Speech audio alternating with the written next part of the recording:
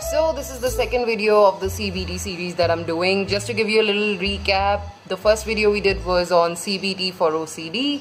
You can check out the video right here. In the world, 6 out of 10 people are suffering from depression, and it's not an uncommon disease clearly, and we've all heard about depression. But without wasting much time, let's get to the point. What actually is depression?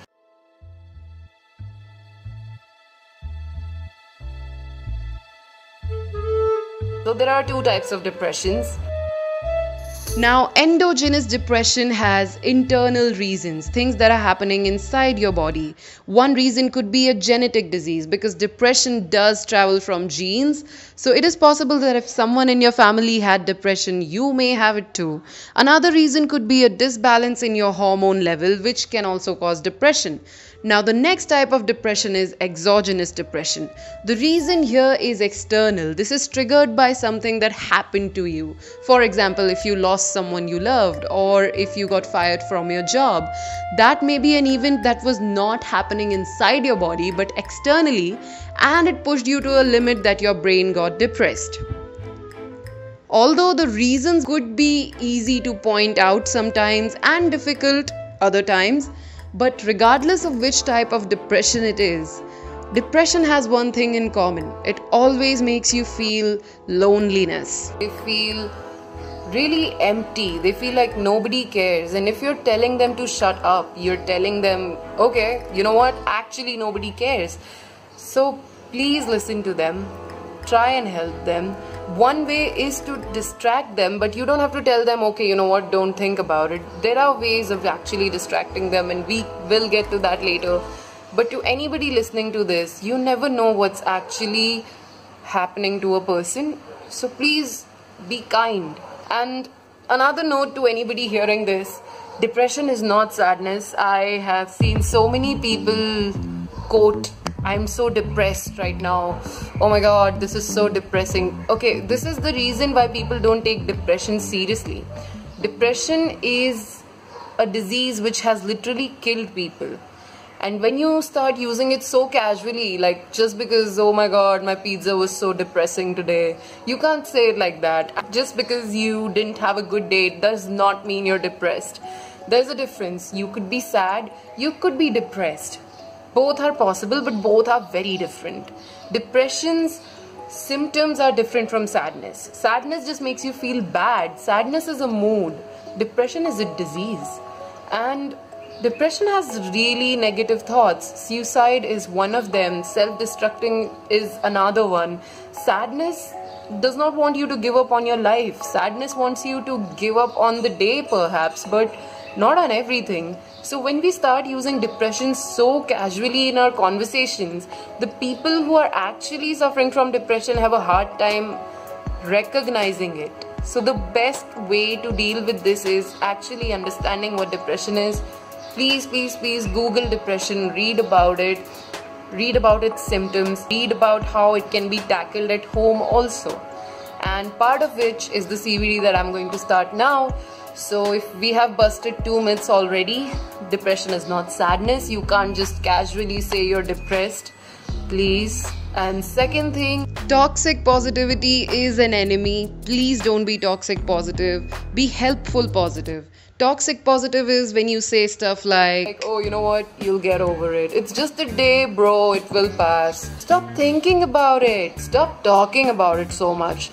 And this is the worst thing that you can say to someone who's actually suffering from depression. When someone's depressed, they feel nobody cares. And when you tell them, don't talk about it so much, yeah, you're literally telling them we don't care. So you're actually doing what you shouldn't. And most of the times, depression feeds on that. You know, there are different types of depression. There can be mild, moderate, clinical, a lot of different types of depressions, but they all make the person feel very alone. The person starts feeling like they are isolated, nobody cares, their existence does not make a difference to anybody, and that's the feeling that we're trying to deal with here. So they are feeling empty inside, and They're trying to ask for help, and sadly there comes a phase in depression when a person stops asking for help. If someone breaks down in front of you, just listen, just be there. And we discussed, the first type of depression is actually triggered by a cause, like, someone can be depressed because they did not clear an exam, or someone can be depressed because they just broke up. So this is the kind of depression where you can pinpoint that this is why they're depressed, and you can actually help them get over it. But again, there are certain times when even, the patient does not know what's wrong. Like, they don't know why they're depressed. They don't know why they feel so negative or empty inside. So in that case, you can't really offer them a solution. But at the same time, you can still listen, try to hear them out, try to know what they're going through in their head, and know they're not overthinking. Stop saying that. And here's how you can identify if one of your friends or your family members is depressed. Now, these are some of the most common symptoms of depression. But I want you to note in the very beginning that some people don't show any symptom at all. And that is why you have to keep in touch with people so that you know when something does look fishy. But for everyone else, you can see the common symptoms of depressions right now. Number 1, lack of sleep or too much sleeping. For example, if someone was sleeping 6 to 8 hours every day and suddenly, 6 to 8 hours is healthy, and suddenly they've started sleeping 10, 12 hours, or maybe they're not sleeping at all, insomnia, it's a symptom of depression. Second could be eating way too much or eating way too less, and that shows in weight gain or weight loss. And the third thing would be negative thoughts. Many times when a person has those thoughts, in the beginning they may not act on it, but with time the impulsiveness to act on them increases. So if you are noticing any cuts on their wrist or any form of self-destruction that they're doing, yes, talk to them about it. They may need your help.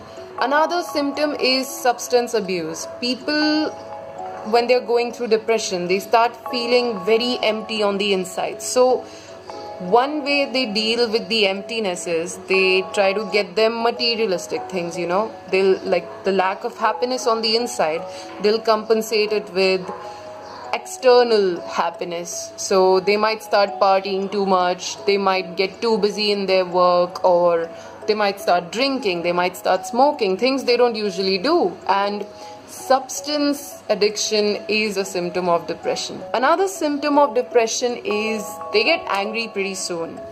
So someone, they've always been nice and sweet and friendly, but suddenly they are getting irritated at even the smallest things, like things you haven't even done, and they are already irritated on them. You don't even know what's causing this. Depression. This makes them snap on everything that goes wrong. So if you're noticing someone who's being really unreasonably irritated these days, probably you need to ask them why. Another common thing is they lose interest in everything they do. Everything. Their friendships, their family, their job, their usual things that excited them, they are not really excited anymore. And the lack of interest is a warning sign. This is a big red flag, because if this lack of interest starts from one thing, then it's not going back to zero. Then it's going to extend to other things in their life. So if they were today not interested about their job, as depression grows and grows on them, they may lose interest in their family, in their friends also. Soon there comes a point when they lose interest in being happy. Soon comes a point when they lose interest in their ambitions. And soon comes a point when they give up on living. And that's where one person decides to end it all, because they feel that nothing is worth it anymore. And you can help them realize that things are still worth it.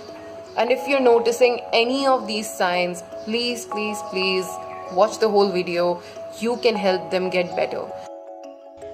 And if you're not noticing any of these signs, it's possible that someone still may be depressed, because depression is pretty smart like that, Someone suffering from depression learns how to hide it. For some people, they look extremely strong on the outside. They look extremely happy. They're always laughing. What could go wrong in their life, And those are the people who are probably hiding it, and they've mastered how to hide it. And for those people, you can't find these physical symptoms, these obvious prominent signs of depression, but that's where you need to talk to people regularly. Even if no one you know is suffering from depression, you can't really know that, because sometimes even the person doesn't know that. But communication is an essential key, because that helps you understand a person. So when they start behaving oddly, you can always point out like, hey, you're not being you. And that's where helping them begins, because that's where you start making them themselves again. So please communicate with the people you love. Stay in touch with them. That's the first step of defeating depression. You know something's wrong if you know the person. If you don't know the person, you can't really point out, hey, you're not being yourself these days. So please communicate. And now we'll start the CBT.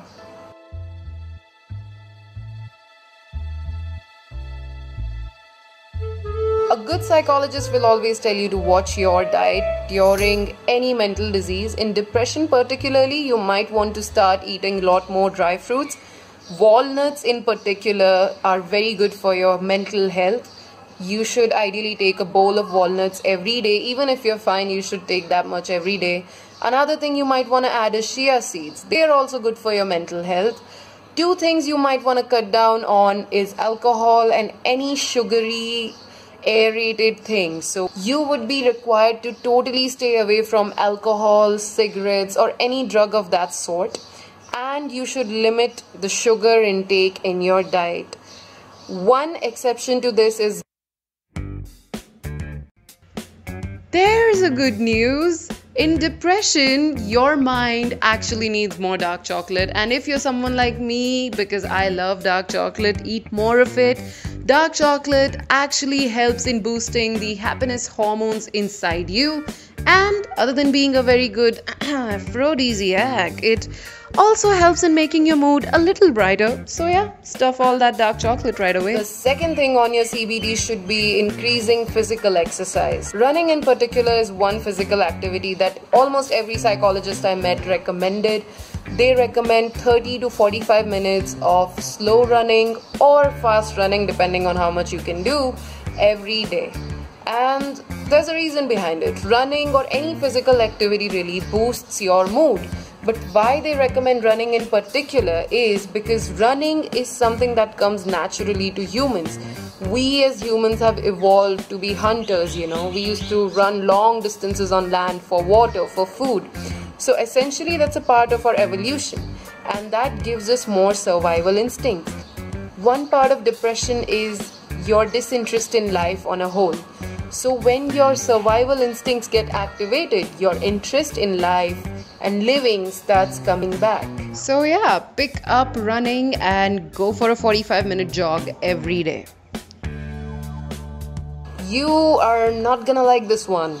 Reduce your social media usage. Of course, your online time does make your brain go offline. A lot of studies have showed that we as humans are generally happier when there is lesser comparison. Social media just gives you a platform to compare your life with everyone. And a lot of researches have been done on this. I don't know if you've realized this or not, scrolling endlessly actually doesn't make you feel happy. You waste your time, you've done nothing productive, and at the end of the day, you feel very empty, you feel very bored. So why not adopt something that doesn't at least bore you and reduce your online presence? And particularly for patients in depression, your psychologist would ask you to reduce your phone usage, your digital usage, and you have to focus on being more offline than online.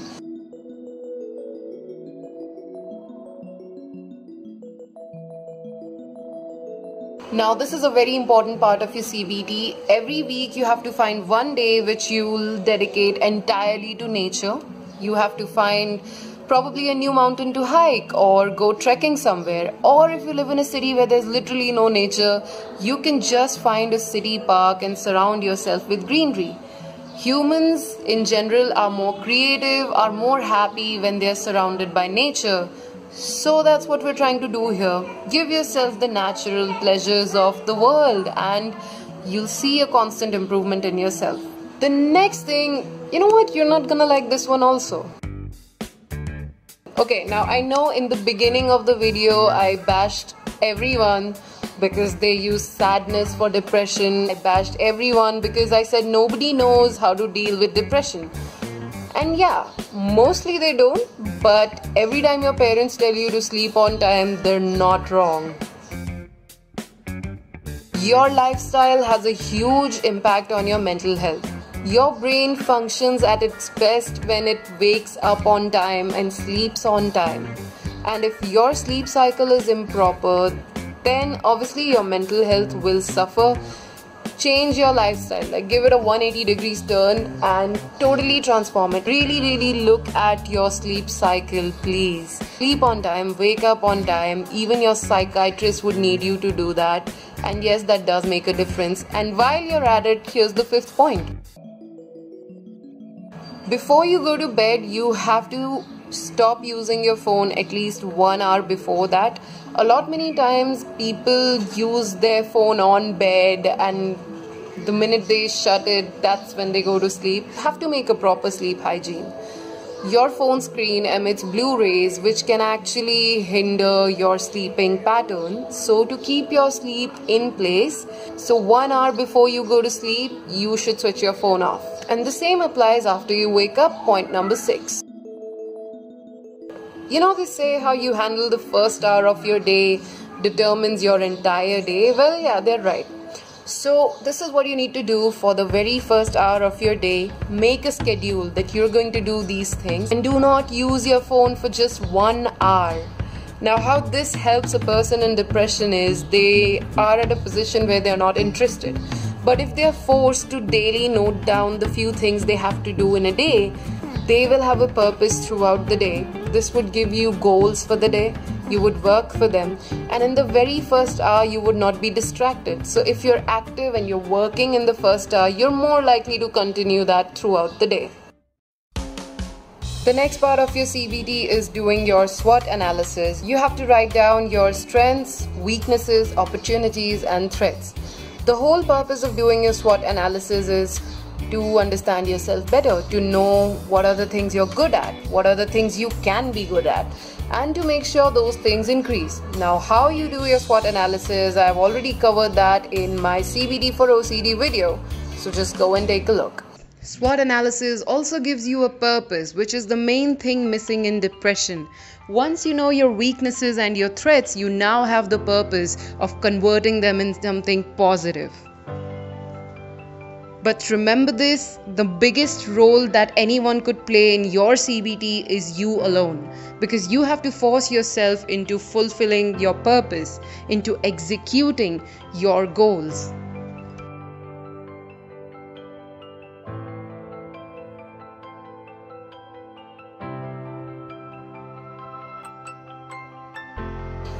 This is the most important part of your CBT. You have to talk.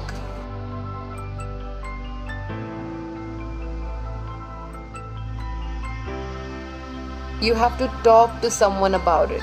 You have to constantly channelize your feelings outside. Pick any one person. It doesn't even have to be a person. Pick any one medium. You can write about it, or you could choose to just write it down and burn it away. Whatever you want. You have to just put it out in a material way. Find the way that you'll be expressing yourself. You can sing, you can dance, you can play an instrument, or it can be something as simple as just going to a friend and talking. You have to constantly let everyone know what you're feeling. Whatever it is, even if it's a very negative thought, you have to tell someone what you're feeling about it. And now comes the magic trick. This is an interesting thing you can do. At the end of every day, just before you go to bed, tell yourself 3 things you are thankful for. Only 3. You know, it can be anything, like I'm thankful for my job, or I'm thankful for my family. 3 things. You have to tell yourself those 3 things, and it can change every day. It can be that today I had a good burger. Anything. You have to tell yourself 3 things you are thankful for the next 21 days. And the reason why we do it is you have to constantly remind your brain why life is not as bad as it seems.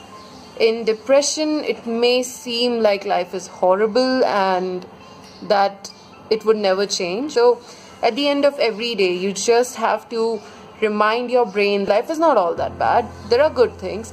And after 25 days, your brain actually gets used to finding good things. This is a way you can restructure how your brain thinks. Because in depression, your brain gets so used to thinking negative that now we need to force positive thinking into it. And now, this is something I want to tell everyone who knows someone who is depressed. Please read more actively about depression. If you want, talk to psychiatrists like I did. That's how I know about it. Just actively try to understand your mental health. Always encourage a conversation on it. This world would be a much nicer place if everyone was just kind to one another. Hear everyone out.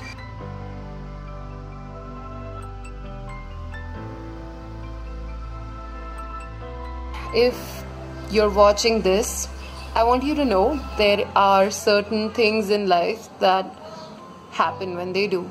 And maybe it doesn't make sense right now. You hate your life for being that way. Because right now you feel life has no point, no purpose. You don't even know why you're going on. And I know inside your head the world looks just as dark as the screen you're looking at right now. But the world is a beautiful place. I want you to wait and watch. This world deserves so much more than quitting. There are these islands in Thailand where they have the most spectacular sunsets. There is this beautiful tulip field in Netherlands. There are black sand beaches in Iceland. There are huge weird caves in Vietnam. There is so much beauty. There are these beautiful Himalayan villages in India. Whoever you are, wherever you are, there's a huge world outside waiting for you. I want you to wait and watch. Hey! There are so many beautiful, kind strangers in this world you are yet to meet. I would want you to wait for that story to begin. These CBT videos, they are just an attempt to help you get better. If they work, brilliant. If they don't, it's okay. Not all hope is lost. We have psychiatrists, psychologists. Please ask for help and you will find it. Do not think of it as a weakness. A sickness is not a weakness. You are sick, you are not weak. You will get better, you will get fine. Please don't let your mental disorders win. This is a beautiful world. I'll want you to wait and watch it. I'll want you to give yourself that one effort. I can promise you things get better from here. And I want you to promise me that you will wait and watch.